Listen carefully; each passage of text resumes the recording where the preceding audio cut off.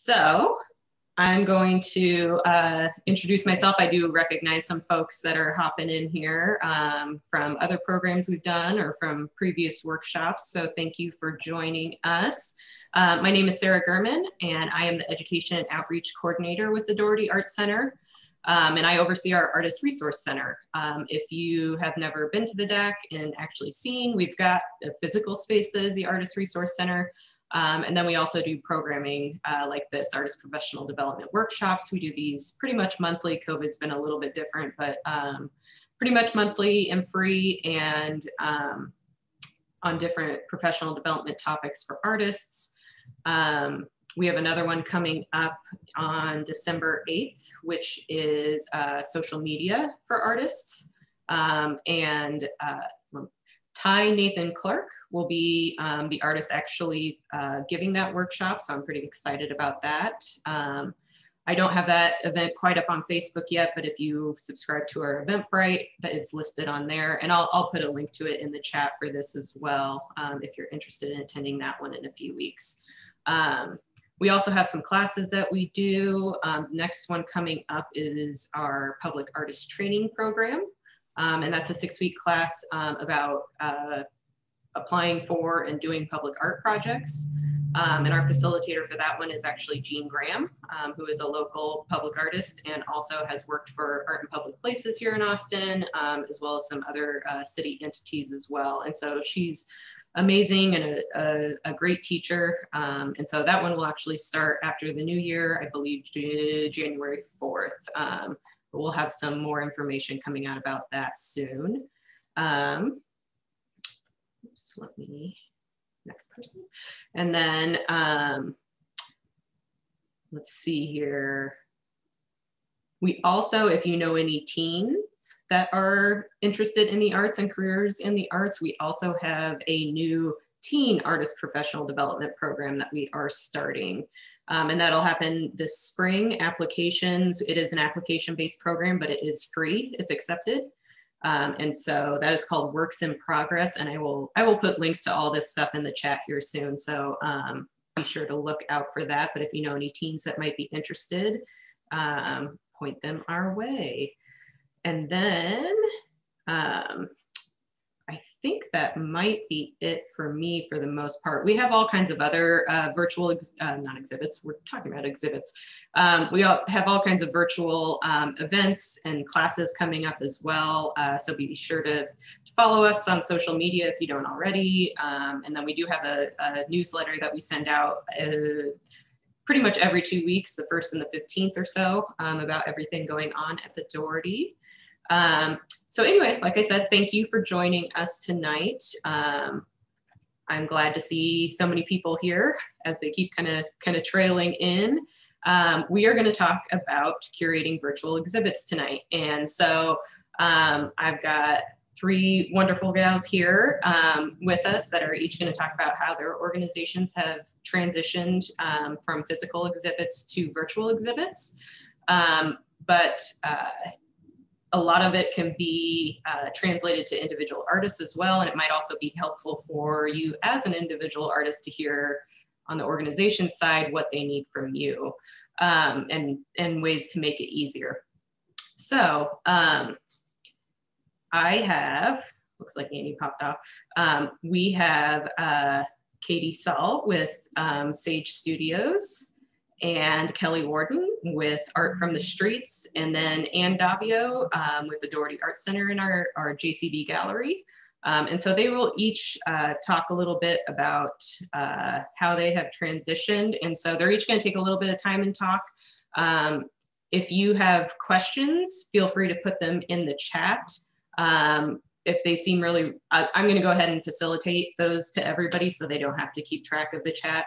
If they seem really relevant to the certain moment, I might interject and ask. Otherwise, we'll kind of wait till the end. And we've got kind of a round of questions that I'm gonna ask as well. So we will just kind of see how all this goes and unfolds. And again, thank you all for joining.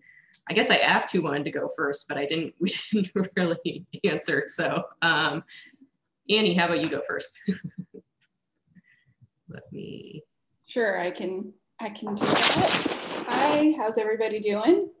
Thanks for having me on. I'm excited to sort of talk about what the Dougherty Arts Center is doing right now in terms of virtual exhibits.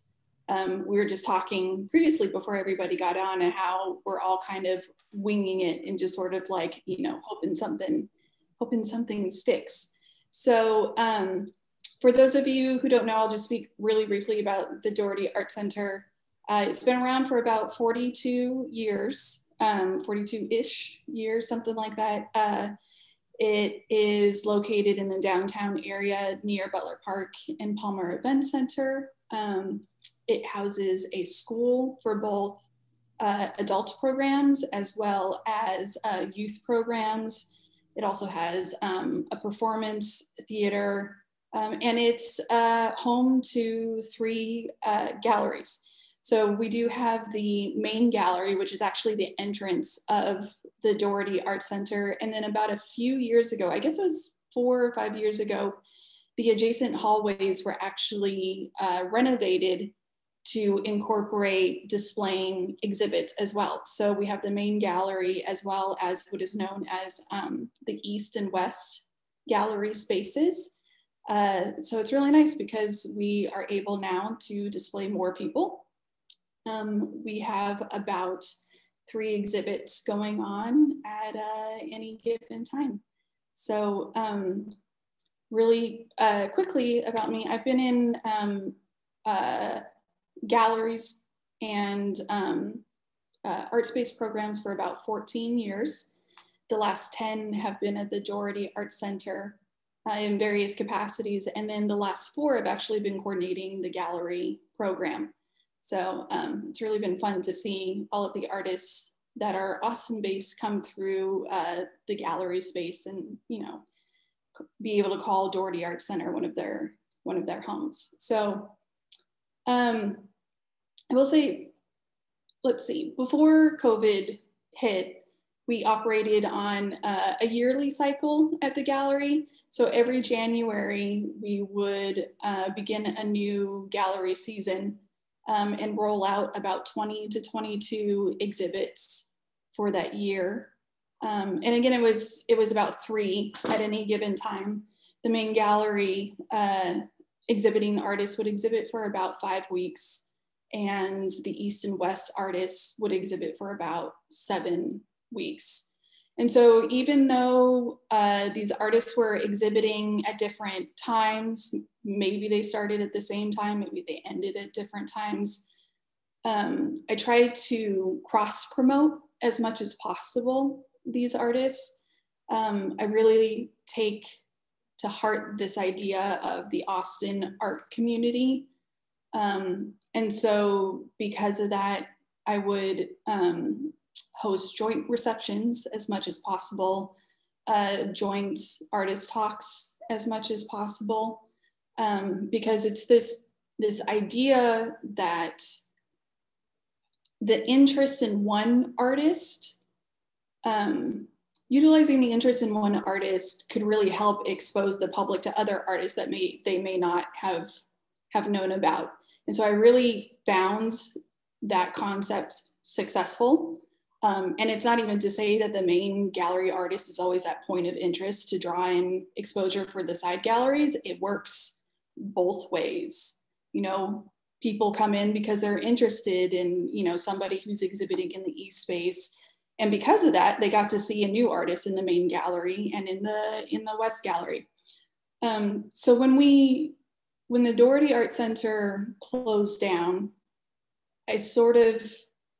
I worried about that cross exposure and how that would play a role into our virtual presentation presence online. And so what I found myself doing is wanting to do that same thing, like have that same process of exposure. So I actually looked into or began creating virtual exhibit web pages where artists who were exhibiting around the same time-ish, because they kind of stagger a bit, but I would promote them together on these pages in hopes that, you know, if somebody comes on to look at somebody that they know, that then, you know, same thing, they're able to expose themselves to other artists and, you know, hopefully want to learn more about those other artists. And so I actually used Spark to do it, Adobe Spark. I have not used Adobe Spark before. I know other coworkers of mine have used Spark in the past. I have not. I found it to be a really great and easy tool for myself, who is not the greatest when it comes to technology. I seem to, I will occasionally have issues like forget to record or like can't figure out how to link my Instagram to Facebook, or, you know, there's just kind of all these issues. And I found that Adobe Spark is really nice because I'm able to do things like, for any given exhibit, create posts, videos, and web pages all in the same location. So as I said, I started creating these virtual exhibit web pages that promoted groups of artists that were going to exhibit at the same time. So I'll go ahead and start screen sharing, and I will go into our landing page, which is the gallery website. And we'll sort of go from there, and we'll jump into one of the Spark pages, and I'll talk about why I put together the Spark page the way I did. So let's see.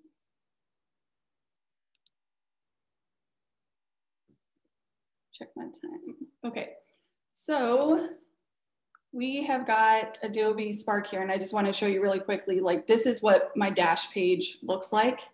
Adobe Spark is free until you want to add your logo to it, and then you have to pay. But until then, like, you can create flyers, post images, web pages, you can create video. I find it to be a really great and easy tool. You're able to just drag and drop things into Spark in order to use them. And so even here on the JCB Gallery webpage, the thumbnail images that you see were also created in Spark. So you'll see that I have grouped people together, spring, which is when we closed. I've got my West 2020 artists. I know West didn't happen this year, but they were exhibiting in May during, or should have been exhibiting in May during West. And then I've got summer, photo ATX, fall, and then I've got winter exhibits are actually in the works, as well as some other projects that we've got going on here. So what's nice is Adobe Spark, you're able to create a web page, it creates a link, and you can just simply add the link to your website and access it from the gallery page pretty easily. And so as I was creating these individual pages, well, actually, let's go into one here. Sorry, we'll go into Photo ATX. This is one of my favorites. So this is what it looks like. First thing you see, and I'll kind of scroll through. And for all of my virtual exhibit pages, they all look roughly the same. They have this sort of general layout. What's really nice about Spark also is that you're able to kind of brand or create a brand. So you're able to establish assets as far as color, fonts, that styles that you want to use in general. Find that a really great tool for organizations to kind of keep things nice and clean across the board. And so as you scroll down, you'll see that I've got 3 artists here. 2 were going to exhibit in East and West, and then I have a main gallery artist here. And as I began to create these pages, I had to consider a few things. And it was, do I want to show all of the artworks that an artist proposed for the exhibit? Because we're not going to show their work. It's just going to be, it's just postponed. And so their in-person exhibits will come at a later date. So I thought, no, I don't want to show all of the artworks that they were planning on proposing for the exhibit. I wanted to show enough to create interest so that then they would go and visit artists' websites to learn more about the artists and maybe what other things they had to offer. So with each of these artists, I have a general bio. I've got a couple of images as well as links to their website and social media. But then I also wanted to show a little bit more of their artwork rather than just a headshot and one image. And so I had to consider, okay, how do I want to virtually display their artwork? And that was a little hard because I feel like the one thing that we've lost with the closure is that immersive experience that is really successful in a gallery. Is that experience that you walk into a gallery space and you immediately get that sense of an artist, and you walk into the middle of this room and you have no choice but to be surrounded by the visual language of that person. And that's something that I think is hard to replicate online. So I started playing around with virtual exhibit videos. You're able, again, to create videos in Spark. And so I had artists select, I gave them a number. It was usually about 10 images. Usually in our exhibits, they have about 20 and upwards artworks in the gallery.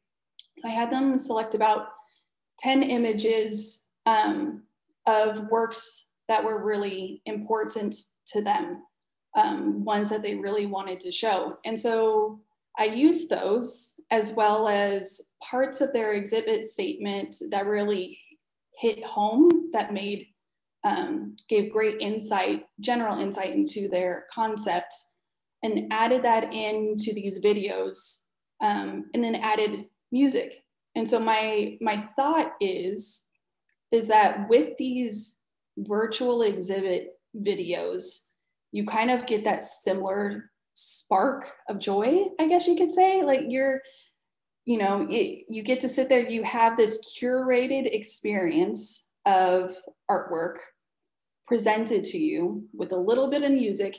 And I will say that I even went as far as to like sort through dozens and dozens and dozens of free music and select music that I felt like the artist. Like I just, and I would put it in, I would put some music in a video and I was like, oh no, that doesn't sound like Sarah. And I would take it out, or I'd try multiple ones until it really felt like them. And then, when it finally fit, then we would have our video. So what I want to do is I'm going to go ahead and show one of these videos. I know sometimes it can lag when you're trying to show a video through Zoom. If that happens, I'll post the link so that you guys can see it later. But let's go ahead. I'm going to go ahead and choose, let's go with Michelle Gardella's here. Can you guys all see that? All right.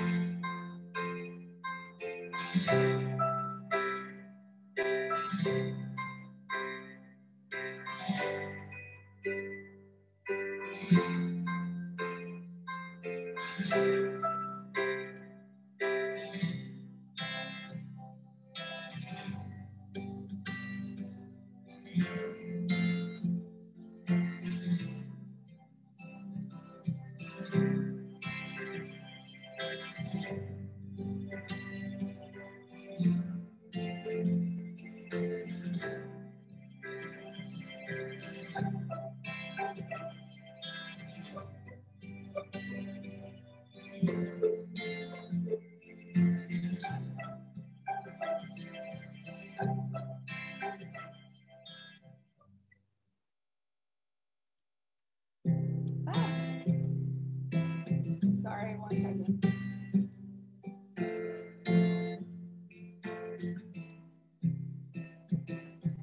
Okay, sorry about that. My toolbar was covering the X. So yeah, so that was the virtual exhibit video. And what I ended up doing was doing that for every single artist that is included in these virtual exhibit pages. And what ended up, I'll stop screen sharing for just 1 second and then go back in. But what ended up happening that I really liked is I started being asked by artists if they could then share the videos or include the videos on their website. So I inadvertently created these assets that artists were able to actually use on their own, on their own websites. And then they were also videos that we could post in social media, and people, without having to select a link, were automatically, sort of hit with this virtual exhibit experience. So I liked that aspect, the idea that these virtual exhibit pages were actually creating components that then we could use elsewhere. I've got one other example of how we actually, I've got another example of how we sort of added an extra element to the virtual exhibits in place of, not being able to meet an artist in person. We also started doing 2-minute studio tours. They're called Art Happens Here 2-minute studio tours. And I gave artists the opportunity to create just really short 2-minute videos. They could be very informal, super casual, and that just showed us their exhibit space. So it was another way for the artist's voice to be heard, for the public to meet the artist without actually having to go into the gallery space or without having, to meet them at a reception. So I'll go ahead and show one of those really quickly as well, because they're fun. And this one, I will say, not all artists did a studio tour, but most submitted one. And I left it up to them. I know that some people's spaces are really sacred and they prefer, to keep it that way. But so this is another one of our virtual exhibits. This is our summer.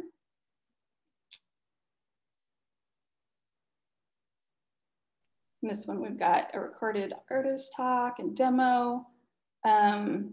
So let me do this. So this is a really fun one. This is John, who is he was an exhibiting artist, but he is also a Dougherty Arts Center employee.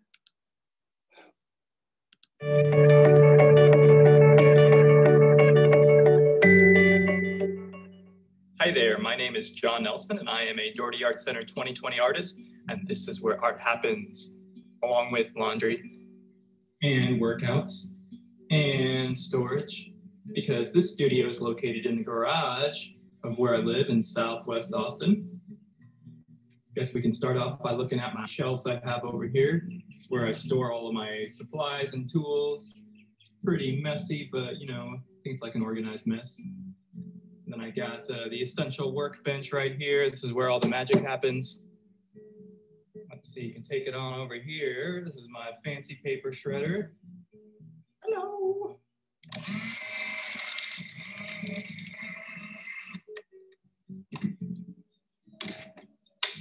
I take my paper shreds over here to my bucket system where I can blend it up, strain it out, and add glue to make paper pulp for my paper mache sculptures. This is a work in progress.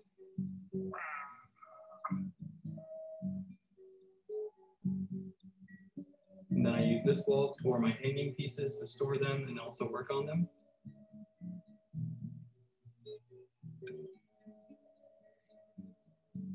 And that's about it. This is where I like to get messy. I hope you got a spot where you can do the same. Thanks for watching.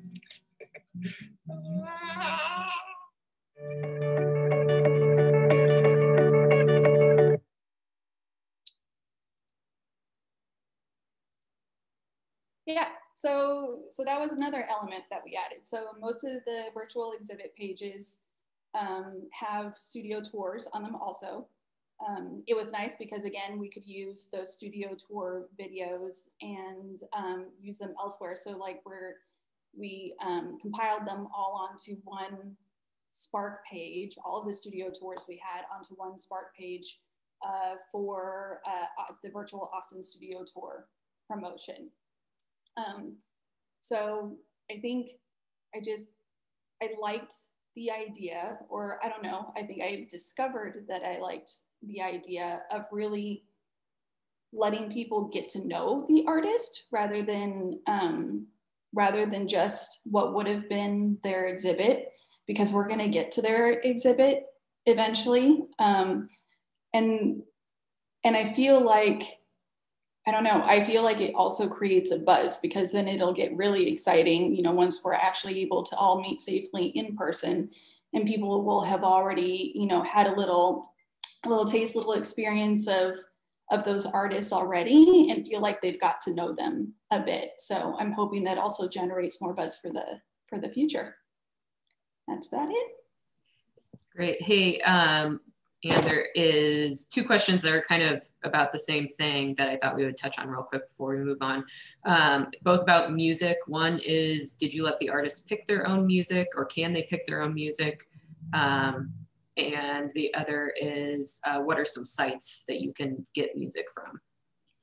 Yeah, so I want to say I didn't let them pick their own music, but I did choose the music myself.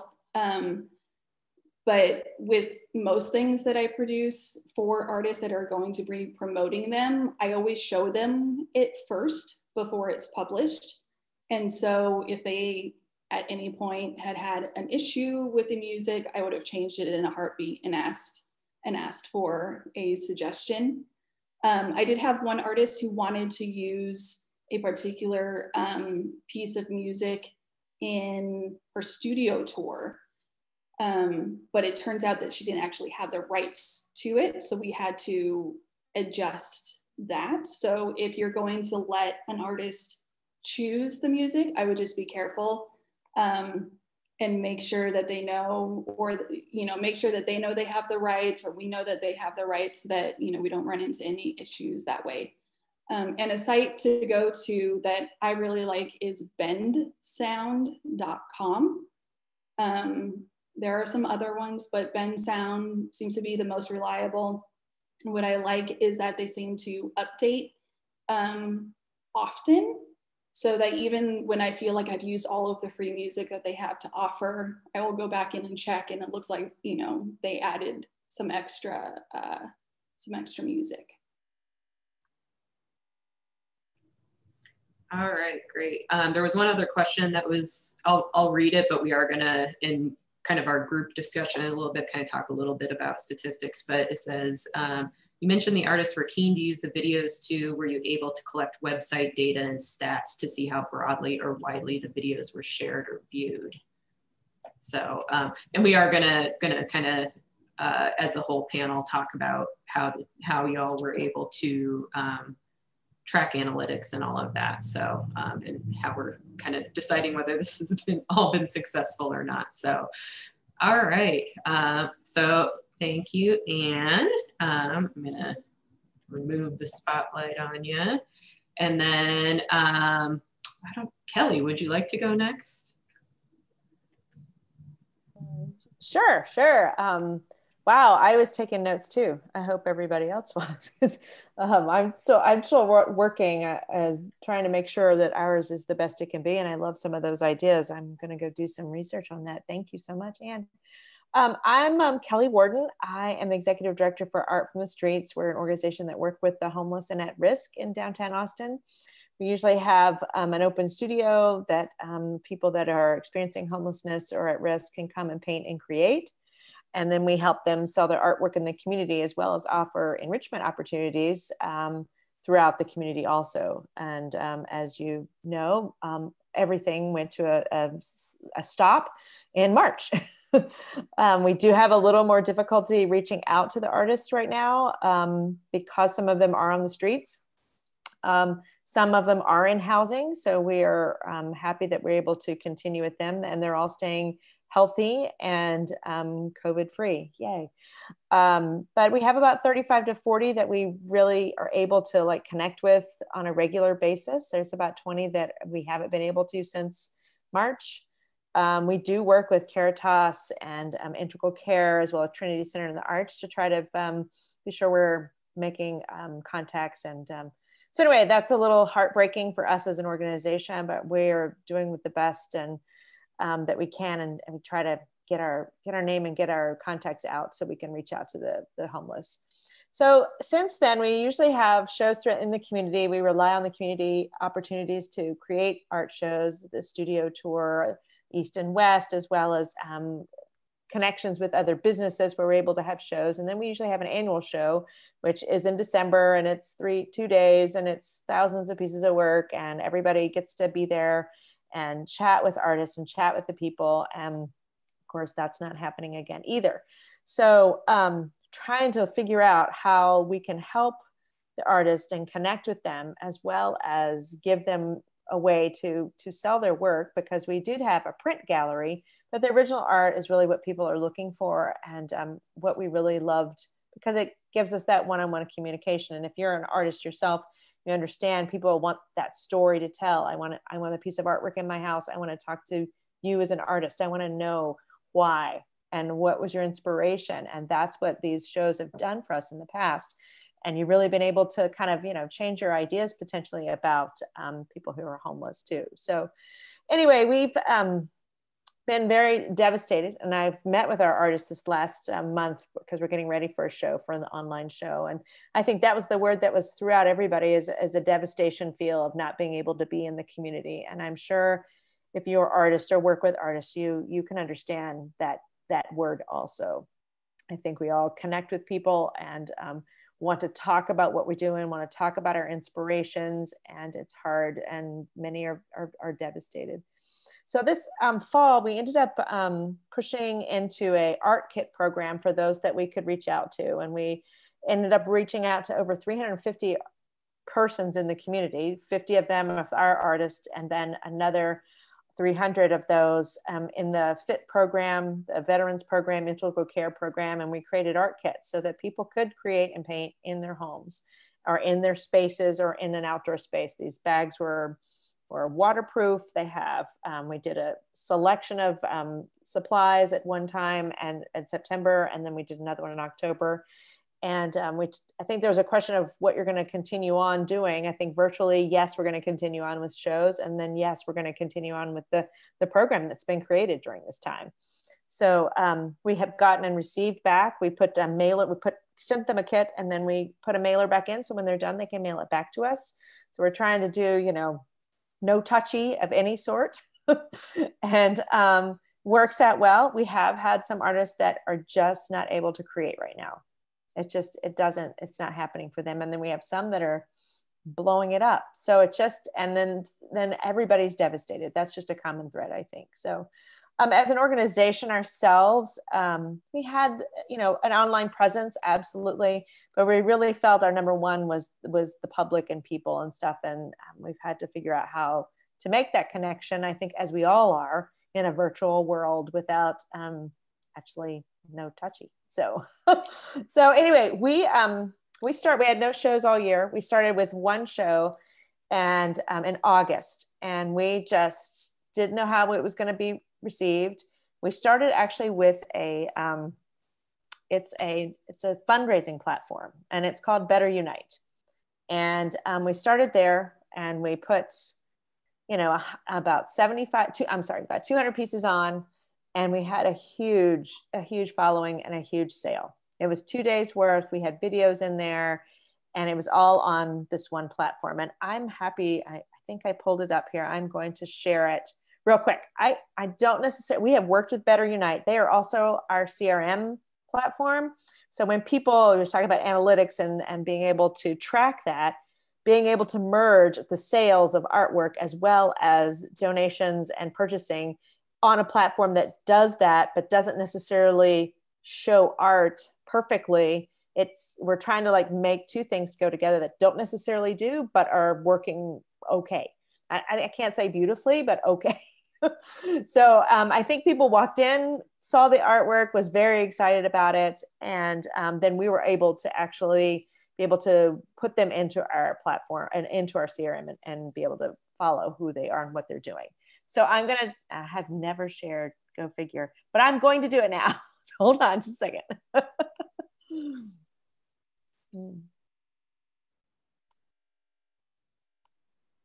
Okay. I hope. Can you see my screen? I hope. No. Okay, wait. All right. I want to do it. Yes? Okay, cool. Sorry. Okay, so this is the Better Unite site. It is a free platform.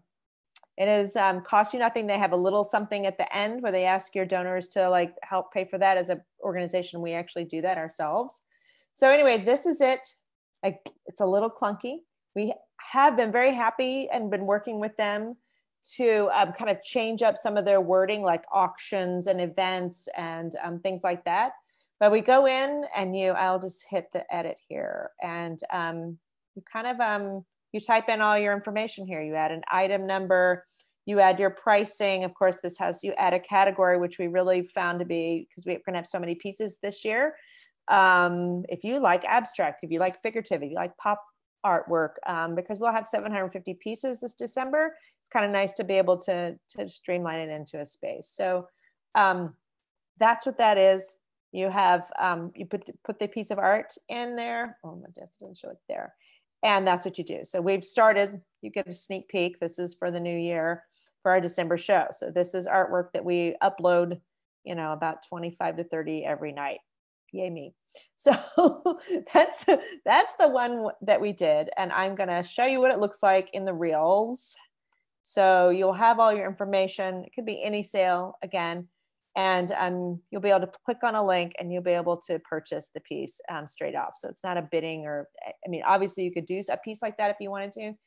Like any platform, you have to set up your bank accounts, you have to set up it, but on the whole, everything is free. And it has all of the analytics in the back end. And let's see if I can just find some of that here.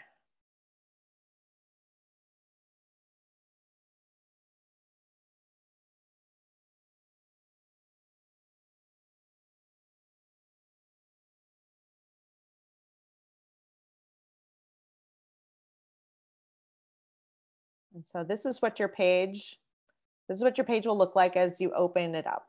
So here it is. Here's some information. You can write and give any, we talk about shipping. I think one problem that us as an organization have found is fulfillment of 750 original pieces. There's no way out there to do that for you.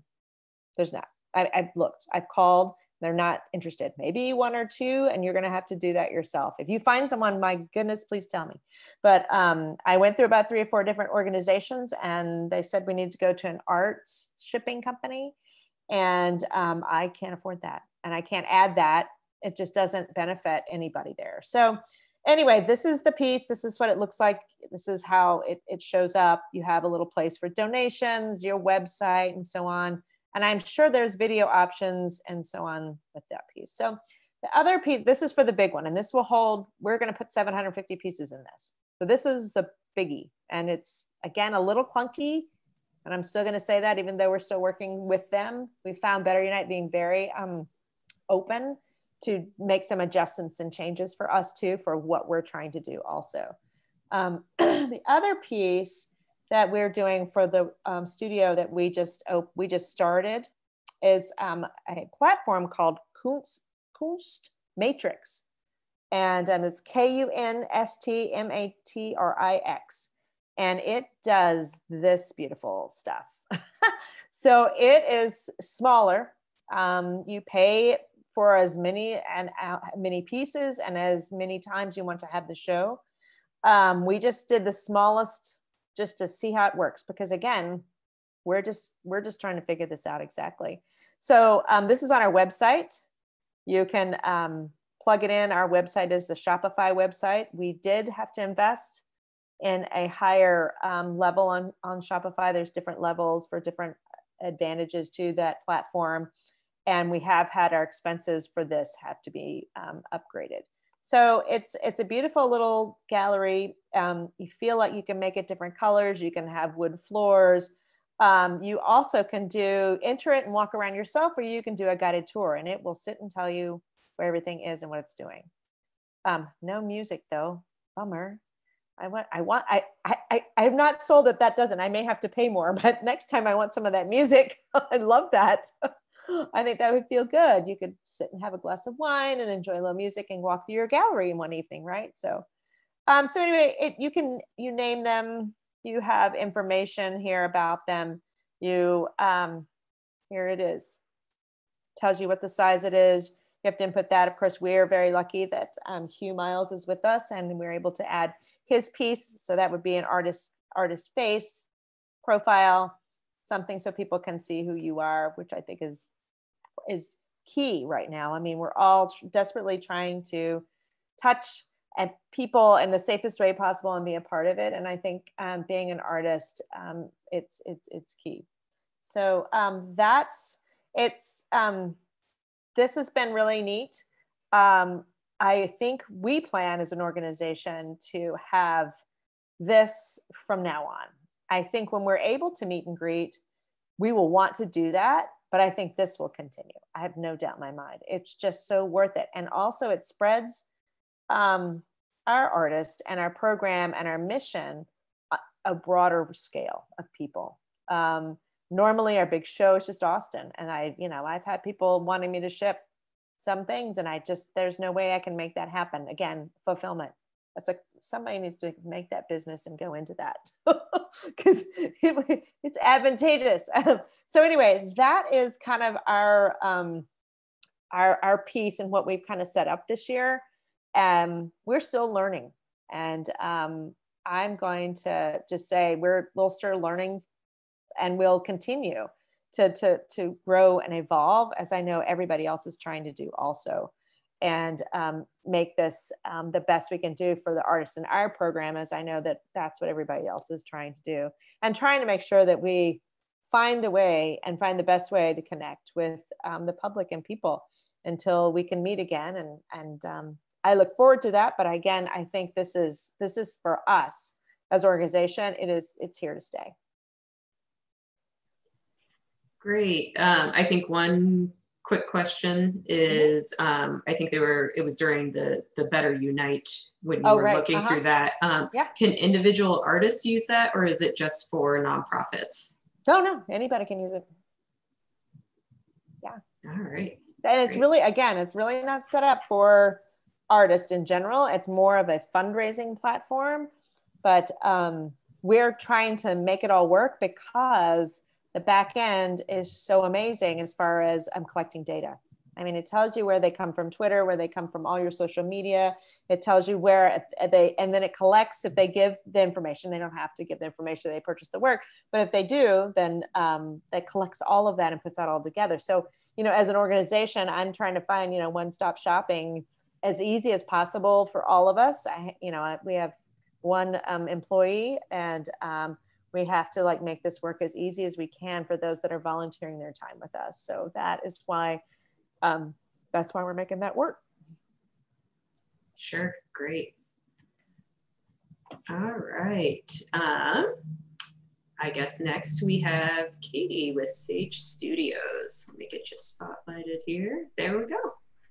All right. Hi, everybody. I am Katie Stahl, and I am the co-founder and executive director of Sage Studio. And I'm going to go ahead and share my screen. Let's see. Can everybody see that?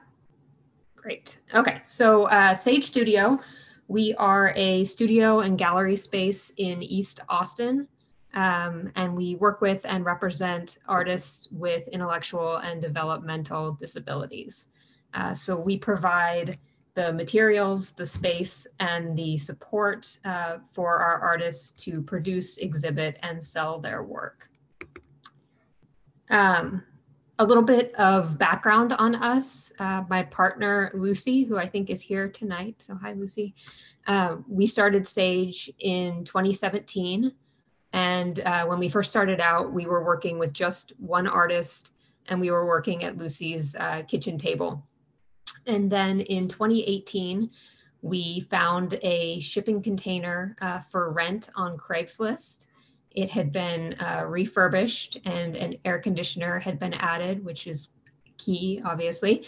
And so we moved in and we launched our studio program and our exhibition program. And so our studio program, we have artists who, at least prior to March, were coming into our space and making their art with us. And then we also have a number of what we call our gallery artists who make their art elsewhere. They might live outside of Austin. Some of them work in mediums that we can't accommodate in our small space. And so we have a regular roster of about 12 or 13 artists whose work we show. And then in May of this year, we had the opportunity to move into a slightly larger space. So we went from a refurbished shipping container to a refurbished trailer. And our new space is a part of the Canopy community still in East Austin. So we are very much looking forward to being able to use our new space when we are able to do so safely.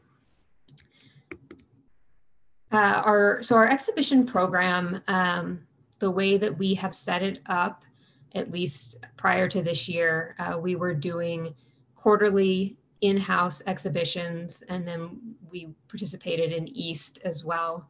And our exhibitions were generally group shows. They were themed, and then we've done a couple of solo shows here and there. The picture on the top left is an artist by the name of Charlie French. He is a Dallas-based abstract artist, and that was a live painting that he was doing at one of our shows. So all of our shows, we would have a big opening reception with drinks and music, and all the artists would come, and it felt like a big party. And then that would lead into the show.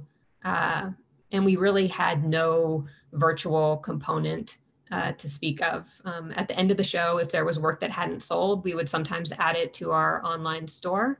But beyond that, we really weren't doing anything virtually.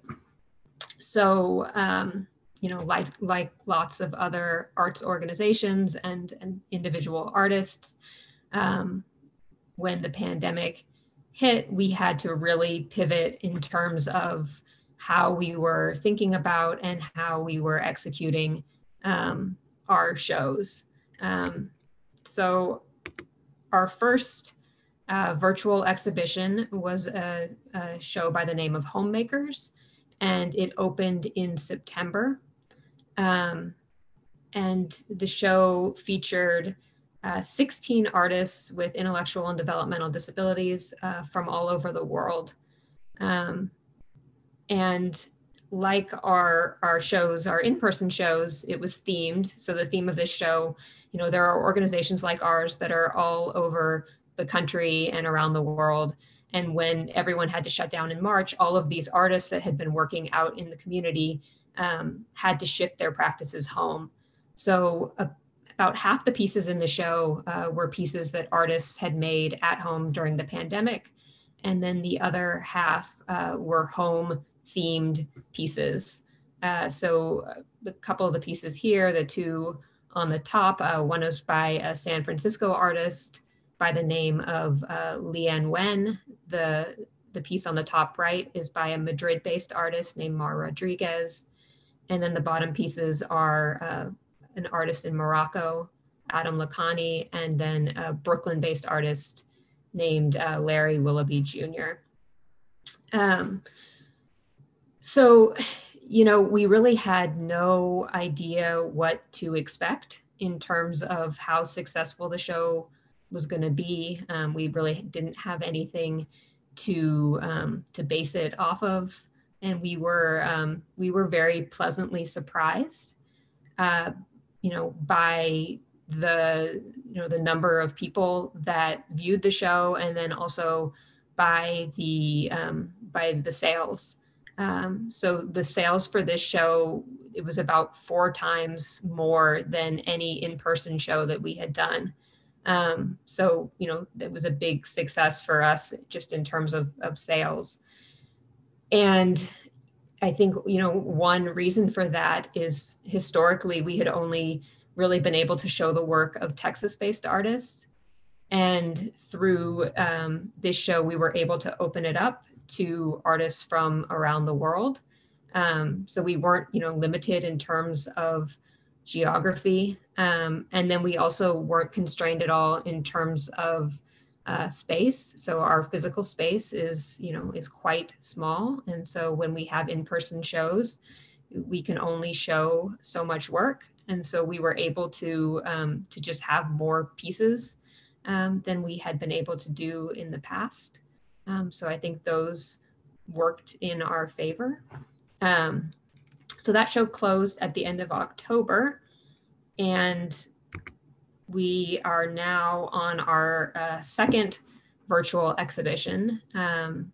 This one is a solo show that is part of the Austin Studio Tour. So it opened this past weekend, and the artist, Sam Eiler, he is 19, and he has been making puppets since he was 10. And so he has amassed this really amazing collection of handmade puppets and costumes. And we wanted to showcase that. And we wanted to do it in a fun and interactive way. So whereas Homemakers was a pretty static show in terms of there wasn't really any interactive element to it. People could go and look at the work and read about the artist and see photographs of the artist, but there weren't any interactive elements. And so this time around, we wanted to find a way to incorporate some interactive components. And so I'm going to play a little video. Hopefully this will work. The sun is in the sky and clouds are rolling by it. Today's gonna be one wonderful day. Hand in hand together, we'll be friends forever. Sharing all the good times, happy and free. It's gonna be so easy going. We'll laugh our cares away on this easy going day. So what we did for the show is we took short videos of Sam. He not only makes the puppets, but he also voices a lot of them. And so we took videos of him doing songs and little snippets of dialogue, and we took those. And so if you go to the website, you can click on the puppet and then hear and see it and really get a sense of what Sam does. And then beyond that, we wanted to introduce another sort of fun component. And so we're doing a raffle where you go, and if you enter the raffle, you have a chance to win a completely custom puppet made by Sam. So the picture here is Sam with a puppet that he made of himself. And so the winner of that is going to get a puppet made in their likeness. So that has been, that's been fun. Let's see. And then I wanted to touch on one more show that is upcoming.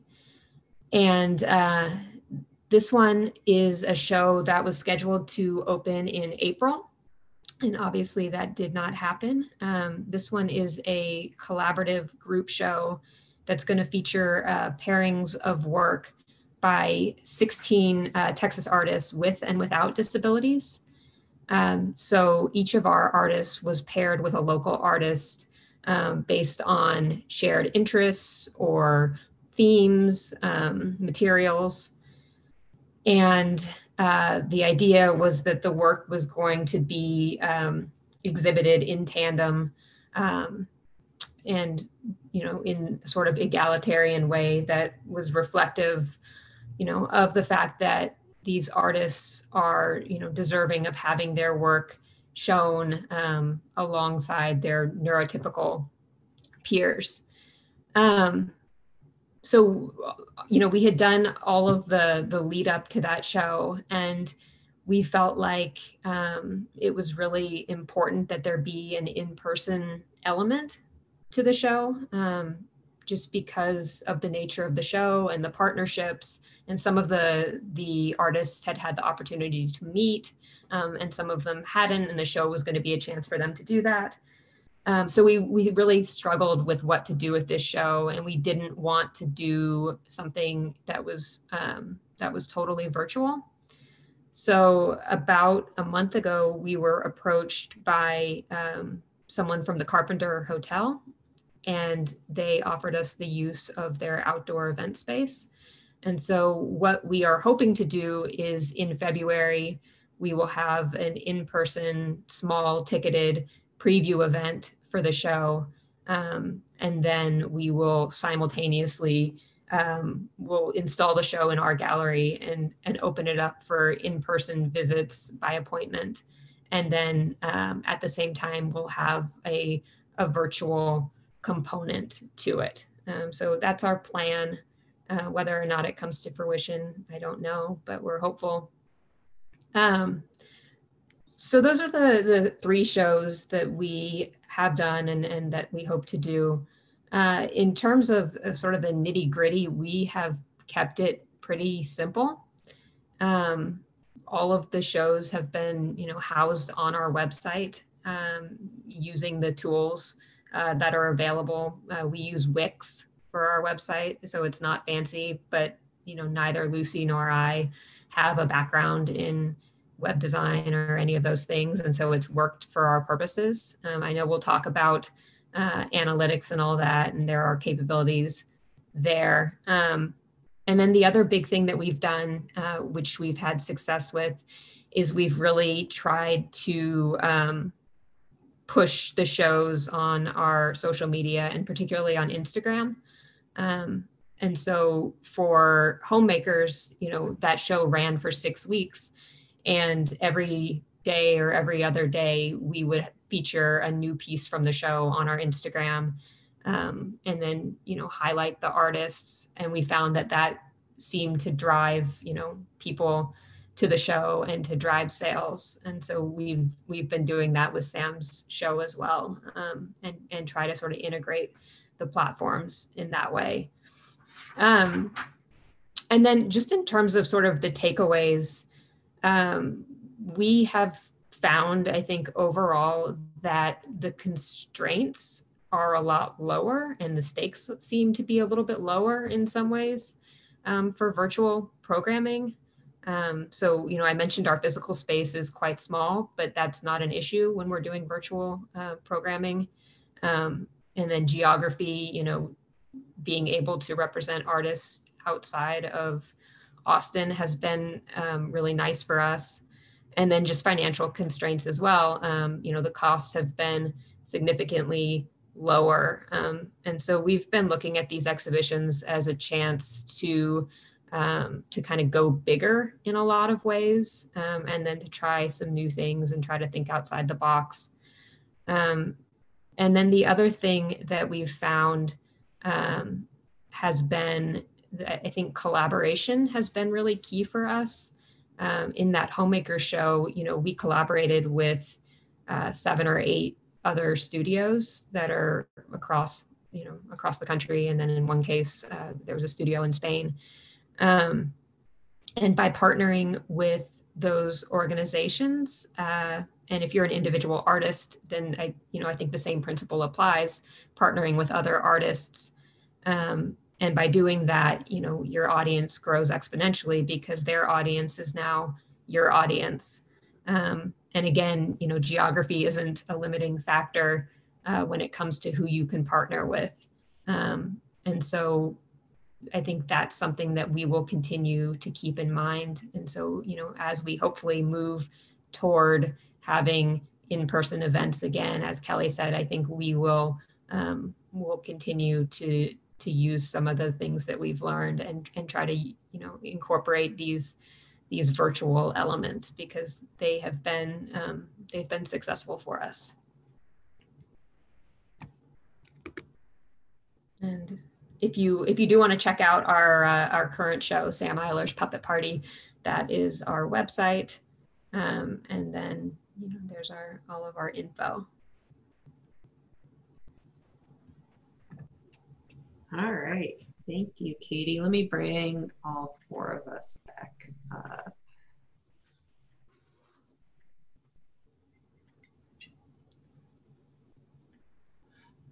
Okay. So I do have kind of a list of questions I threw at these guys beforehand, and we've touched a little bit on some of them, but just to kind of get some conversation going as well. And Katie just did kind of hit on this one, but I'll see what if anybody has anything to add. So yeah, how do you see this affecting your future exhibits when we can go back to in-person? Will you continue to provide virtual content, and to what extent, and what kind of do you think you'll be able to do both and have kind of the manpower to do both, so to speak?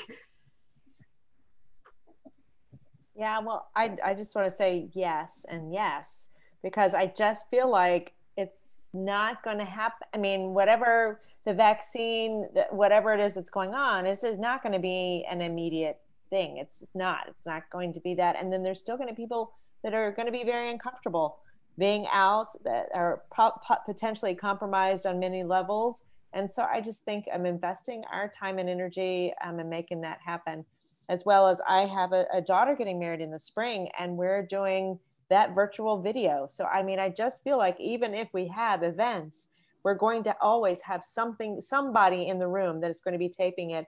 And I think you're right, getting it out to everyone. And just our audience is so much broader now. And I think people are paying attention now versus, having that, oh my gosh, I need to be here, I need to be there. No, I want to watch this and I want to pay attention to this here. And I think people are really making that happen and making that important. And, I know my family's sitting down and we're either watching, the next Netflix, or we're watching the next show, or we're doing, the Zach Scott, or we're doing, something.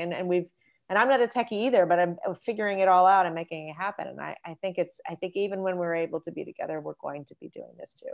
I think it's important. Mm-hmm. Yeah, and I think, we'll continue with the virtual. Also, I think for the next year, it'll be a little bit easier than it would be if we were to continue it in 2022, because the Dougherty Arts Center, all of our artists that we're promoting through these virtual exhibits will be exhibiting, hopefully, in person in 2021. So at that point, I will be able to update those exhibit pages, with more current information, update it with demos or artist talks. I think going forward beyond that, I do want to continue, and I think we should continue the virtual aspect of it. I think with my hours in a person of one, it'll be hard to do both when I'm trying to roll out 20 plus exhibits plus doing the virtual stuff. But I think finding a way to incorporate the virtual will be, I think that's going to be a forever thing now. Mm-hmm. And we kind of touched on this as well. but this also includes statistics. Has your audience expanded with going virtual, and how do you track who is viewing your exhibits? I mean, I can answer that one. I mean, I think I mentioned, you know, we track it through our website, but just in terms of sales, I mean, we've been shipping work all over the country, and in a couple cases, we've shipped work internationally this year. And because we were able to collaborate with organizations from all around the world, that opened up our audience in a big way. So like Kelley, we're trying to figure out all the logistics of that. But yes, absolutely, we have seen our audience grow as a result of doing the virtual programming. Yeah, and I think with us, I mean, our outside of Texas sales, as far as online prints, was maybe 1%. If that, and now we're a good, 5 to 10 now of people outside of Texas. And all we have ever really done as an organization is really promote in Texas. And our strategic goal as an organization has always been to expand, but who has the time sometimes, right? Now we have the time. We have to make it happen now, right? So I think if there's anything that has come out of this, there's been some positive things, at least for our organization, that's really like made us step up and go, okay, we're not doing this, so now we get to do this, and we're making that happen, and that's exciting for us. I'll say we at the Dougherty Arts Center have been using Google Analytics, and it doesn't sound like it provides as much information as some of the things you guys are using, but it does, like you're saying, like we're able to see that people out of state are visiting these virtual exhibits, which is really fun. I mean, and even though, we host local artists still, it's really neat to think that these local artists are now being viewed by somebody in Alaska. So, and it's fun seeing it pop up on the map in Google Analytics as to who saw what from where. So it's fun. All right. How have your expenses changed with moving to a virtual platform, and what are some of the new costs associated with it? Well, I'll go first this time. Sorry, Anne, you want to go? Sorry. So our costs have gone down as an organization. Renting out spaces to have events in Austin pre-COVID. I don't know whether any of y'all have those numbers in your mind, but I know them. And it's expensive. It's expensive to have a space. It's expensive. And yes, I'm a nonprofit and they donate, but it's still not 100% for us. And having events, even our fundraiser, we have a spring fundraiser. It's small. And it happens in April. So right after everything happened, we shut it all down. Our expenses were a third of what they are normally. So in reality, it all evened out because we had gotten sponsors ahead of time. So the fundraising, because we're not having to be in a space. Now, then there's also the other side of that I'm not getting able to talk to people, and we're not being able to have that community that we love so much as an organization. So that's just, I'm not saying that's gone. I'm just saying it's put on hold for a little while. We are having to invest, like I mentioned, in social media and in a team, and actually invest in a team that actually knows more about how to do this than I do. And, but I think it's an investment that's crucial to all of our futures. I don't think it's just going to be for right now and then go away. I think it's today. And I think we as an organization and us as a little nonprofit have been kind of ooched into it. And I think it's crucial that we were, because I'm not really sure I would have invested so much time in all of this and energy, as well as a little bit of expenses, if I hadn't just been kind of, head around my neck and let's go. Right. So as a small, again, a nonprofit, I haven't found it to be that much more. It's just a lot different. That's all. Now I'll say, I mean, our program, we haven't, because a good portion of my budget, my very small budget, was spent on reception food and printing for vinyl titles for each exhibit. So, we're not doing that. I mean, the way our budget functions a little bit different is because we are a part of the city of Austin, you know, and so it'll always get captured by something else or used or put towards something else. But what I'm excited about doing now is being able to use some of that money and paying artists for virtual demos. And so that's something that we're going to be able to add in, you know, as, you know, we're still working from home and not being able to meet in person, is that I'll actually get to pay artists for virtual demos. So. I'll just echo what Kelley and Ann said. Our expenses have gone down as well. And one thing that we have done is, you know, we haven't really been doing framing. And we've been trying to keep shipping expenses lower. And so we've been shipping, you know, more paper pieces. So that's been part of it. And then for homemakers, we actually did something different. We didn't even physically get the art. So we had the artist ship the pieces directly to the buyers at the expense of the buyers if the pieces sold, and we just kind of cut out the middleman. And we felt like that was like a safer way to do it and more cost effective and just easier overall. And so that's been, it was easier for us. We didn't have to, you know, we didn't have to manage the shipping, and then it's been less expensive as well. All right. We've touched on this a little bit too, but there's a little bit more. Do you think your virtual exhibits have been successful in comparison to in-person exhibits for both your organizations and the artists that are involved? And how are you kind of like determining that successfulness? I can start this one. I feel like it's been successful because we've been able to figure out how to keep artists in the spotlight. We on our end don't handle sales, and I like to think that like we're still able to drive traffic their way so that, you know, there's still interest in those artists and their work.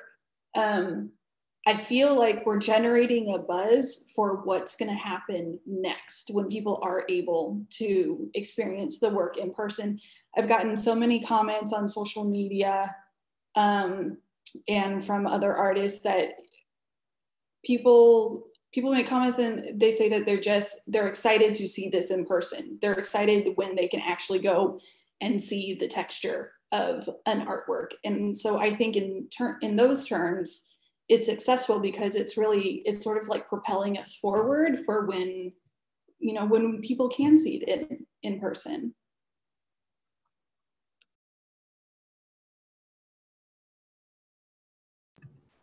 I would say yes. I would say from a revenue standpoint and from you know, in terms of audience reach, I think it has been very successful.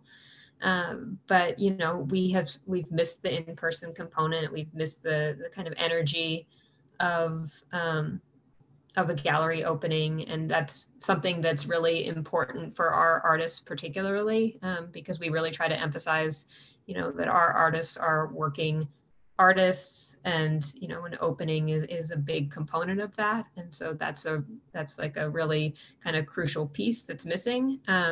But then also in terms of like an accessibility component, people who might not have been able to make it to the show have been able to view the show. And so in that way, I think it's been successful also. We're going to be also very good at this when it's over. It's going to be easy to add it to what we do next. So, I mean, all of us, but yes, I found it successful. Of course, I am working with artists that are at risk and homeless. So obviously we're gauging by sales as part of it, because it is a modest income that they do receive by their artwork and stuff. But it also, any type of sale and any type of success like that is also so part of lifting all of us and lifting the artists themselves up is in their person. And I think during this time where isolation is happening, where we are all trying to figure it out, and then I think having being in a show, selling a piece of artwork in a show gives that self-accomplishment. And I think it does it all the time. And unfortunately, it's not in the community that we all want right now, but it is still there. And I think gets everyone through a period of time and what's going on right now, and maybe some hope of what's in the future. Like I mentioned, our artists are very devastated being not a part of this community, because that is a big component of our organization, is the community that we have every week and stuff. But also that when we do have these shows and they're upcoming, we have actually pinpointed volunteers to reach out to our artists every week. So they have 3 or 4 artists that they just plug in. Hey, how you doing? How's it going? And I'm just making sure everybody's doing okay emotionally, and just letting them know we're thinking of them. And I think because the show's up and coming, it gave them that inspiration to like, okay, I remember what this has been in the past. I remember what I'm going to do. I remember I really like doing this. I'm going to do this now. And I have some supplies, and I'm going to create that. And maybe stepping away from what the negativity and the isolation and the depression and the mental health that goes on right now with people that are at home a lot and all the time, and actually deal with that on a regular basis. So having success is multifaceted.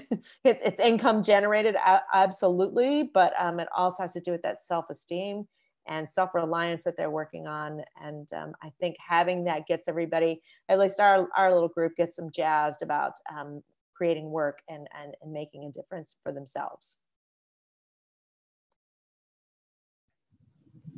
All right. We can that's a lot of the questions I had for these guys. If y'all have any questions, any of you attendees, feel free to put it in the chat, and we'll answer those. I'm also, before anybody starts hopping off here, I'm going to put a link to a survey there in the chat for y'all too. As Annie kind of mentioned, we are part of the city of Austin, and so with the limited funding we get, we appreciate when these guys hop on and do workshops with us, but continuing to get funding for some of our programs. The city likes statistics, so we love survey feedback on what you guys have thought of the workshop, and what you'd like to see in the future as well. Like I mentioned, we've got social media coming up next month, or here in a few weeks. But we'll start again in the spring after the holidays, and I would love ideas for topics of what people want. I had to kind of re-gear our fall workshops, because some of them were really based on in-person things. We were planning one. Annie was going to actually do a how to prep your artwork for hanging, which is not necessarily needed at the moment. And then we had another one on casting auditions. So we decided to refocus on some virtual content for the fall. And so here we are, and it sounds like we'll probably continue to kind of go that route as we go into spring. I don't see any questions in the chat yet. I guess one other one that I kind of thought of as we were going through this, what would you like artists to know that would help you all with putting virtual exhibits together, as far as, I don't know, how to photograph artwork, or what are some things you guys have run into that it would have been helpful if artists knew off the bat? Yeah, I would say photographing artwork. And I mean, we don't have a fancy setup. We take most of our photos on our iPhones, but just the importance of like lighting, just take your work outside and photograph it there. That would be the number one thing, because we're having to rely, especially on a show like Homemakers, where the artists are all over the world, we were having to rely on them to photograph the work, and it makes a big difference. I will say, I always like to address with artists their artist statement, because that's one thing that I have a hard time with. Not a hard time, but they will submit a statement to be used that I'll use in like these virtual exhibit pages, and artists have a lot to say, and it can go on for a really long time. And so sometimes I have to like really sift through and be like, okay, what are they actually trying to say here? So I always suggest you know, when you take a look at your artist statements, throw out anything that's not needed. I mean, keep it to exactly what it is that you want to say, just enough to get your concept across, and then, you know, let the public's imagination sort of do the rest. So as concise as it needs to be.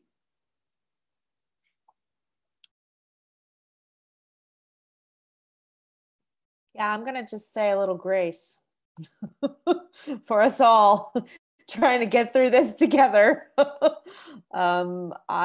do have a photographer that donates his time with us as well as for our show, so we're very blessed with that. But you know, we had to this year I mean, usually we just photograph a small collection to go on prints, but with everything going online, we had to photograph 750 pieces of artwork.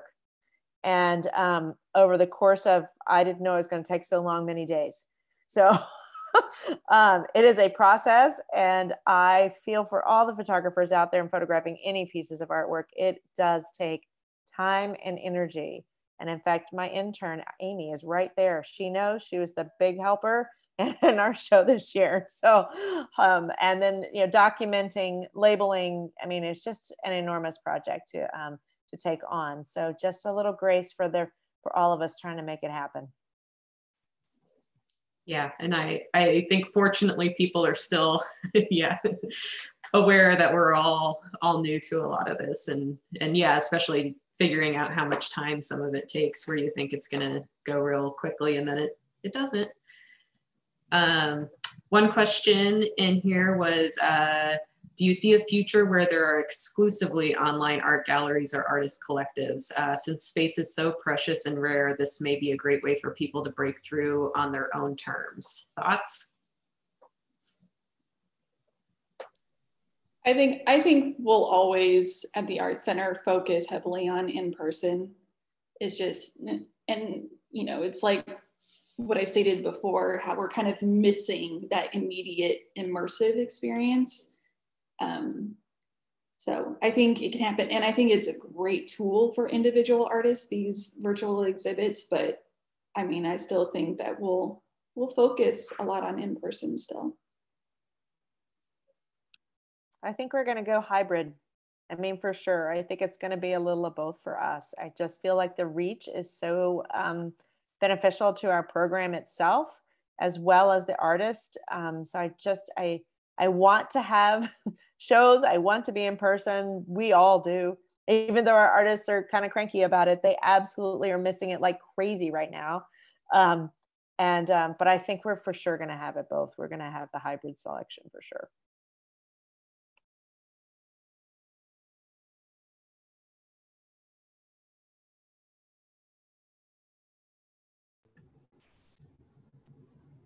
Sorry, yeah, I would just echo what Kelley said. I think hybrid.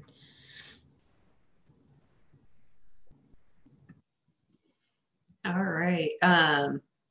Yeah, I think as organizations, yeah, we'll probably certainly still do in-person things, but when we're safely able to do so. But this will definitely, like you say, it'll trickle in, and I don't think there's any going back. There will probably always be some sort of virtual content. But yes, I think it is a good time and a good opportunity, especially for individual artists, to break into this world, this virtual world, where they've maybe not had a studio that they can open during East, or even have people come to, but they can put their work out there in these virtual galleries, or create these Spark pages, you know, that sort of thing. So yeah, I think this definitely is a good time for individual artists as well, to utilize these tools and going forward and see where it goes. Maybe it'll end up saving people a bunch of money on studios that they don't need. All right, I think I don't really see any more questions at the moment, and we are about at time. So I want to thank you guys again. There's all kinds of thank yous in the comments if you want to look through those. You can visit our website, and specifically the Artist Resource Center website, which is austintexas.gov/Artist Resource Center. And it's exactly like it sounds, Artist Resource Center, all of the Dougherty's classes, workshops, events that we do for artists to help you guys out. So thank you guys. Thank you, Katie and Kelley and Anne. It was a great discussion. Sorry, I couldn't get Facebook Live to work. Yay, technology. But thanks Grace. again. Everybody have a wonderful night and a wonderful week and safe holidays. And thank you very much. Thank you. Thank you all for coming. Bye.